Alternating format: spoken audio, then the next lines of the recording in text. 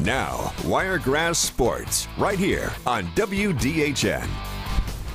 Well, the Carroll Eagles football team have had their ups and downs. And yeah, we've all seen it. The senior class has gone 10-20 the last 3 years. But they say it's their time to shine. The past 2 years have been not rough, but they haven't been our best years that we know we can be. But now that we got guys back, we can improve, learn how to get back on the same track, work together, win a championship.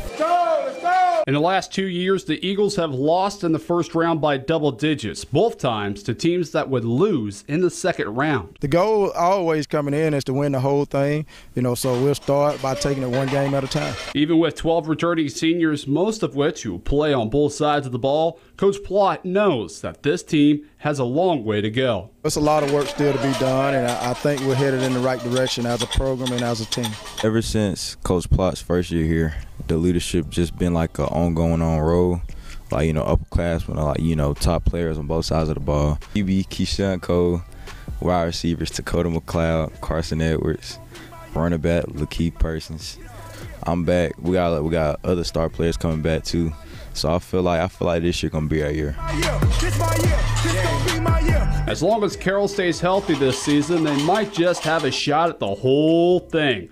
But to fly like an eagle, you gotta lift off.